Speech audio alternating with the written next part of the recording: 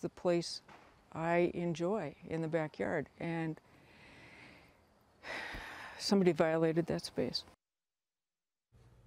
The comfort of home is something we all look forward to at the end of each day. One Fargo woman was robbed of that after she came home to find her property destroyed. Valley News Team's Kellen Harmon shows us how she and her neighbor are putting back the pieces together after some reckless driving took a dangerous turn. It's a story you'll only see here on Valley News Live. It's a crucial part of Linda Heyman's home, the serenity of her backyard and garden. It's as she describes it, her sanctuary, a place to unwind and relax. However, all of that was stripped away when a speeding car spun out and crashed through her fence into her backyard.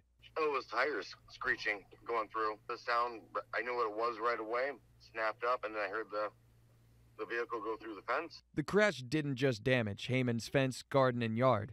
It also damaged her sense of home. It feels like you've been violated in some way.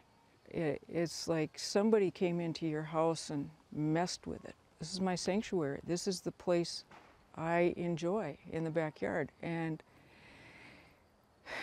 somebody violated that space. It's a gorgeous little thing that they have, and for somebody to come by and damage it is pretty messed up. Not only did the vandals destroy Heyman's property, the vehicle was later found to have been stolen. It's a lethal weapon when somebody takes it out of your possession. People should think about that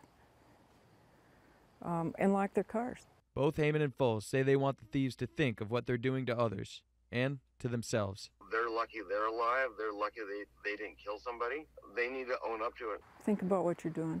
Could have killed themselves. I mean, they came very close to killing themselves. Reporting in Fargo, Kellen Harmon, Valley News Live.